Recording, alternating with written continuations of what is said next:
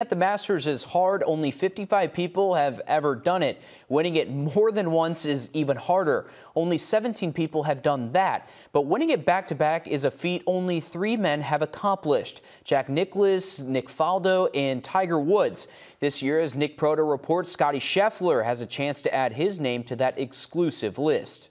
This is the 4th time Scotty Scheffler has teed it up on a Thursday at the Masters, but it's his first time doing it as defending champion. When you see the list of guys when they get in the tournament, how they qualify, and you see lifetime exemption by your name, I think is really cool. Now the focus shifts on making history yet again. Already in one of the most exclusive clubs in the world, Scheffler has a chance to join even rarer air. Only Tiger, Jack, and Sir Nick have successfully defended their title. What has allowed some of us to be able to defend the titles and understanding how to play it. Scotty knows how to play this golf course. Knowledge and experience are 2 words we hear a lot out here, and it's probably the only area where Scheffler doesn't stack up. He has the skill, he has the mindset, he has the momentum, but he doesn't have a lot of experience here. Nick Faldo went back-to-back in his 6th and 7th Masters. Tiger and Jack did it in their 7th and 8th.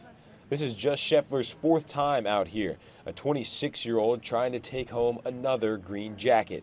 But with history just 36 holes away, Scheffler hasn't let that shake him.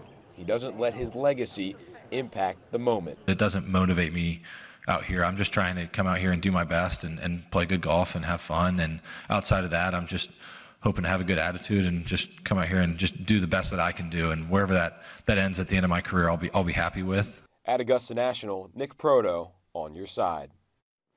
And Scheffler is well above the cut line to play the weekend, but has a lot of work to do if he wants to contend. None of the other 3 to repeat as champs were more than 5 shots back after round 2. Riley? It's going to be